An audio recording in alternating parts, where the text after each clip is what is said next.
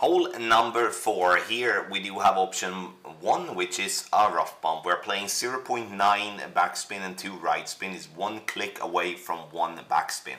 What I'm looking for here now is mainly the ball guideline and the yellow ring. I want the yellow ring to overlap the rough line and the bunker as an equal amount with the ball guideline through the hole.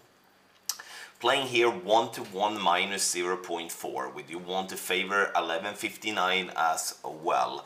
A favor means that we shall avoid 12.01 completely, and that is your focus point when I'm telling you to favor.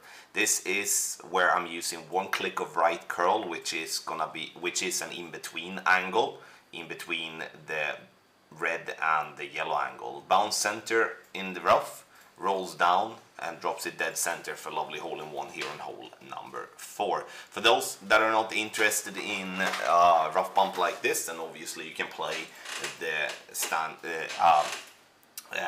a less aggressive shot that we will be having in the guide. Get our guide on patreon.com/golfclashtommy.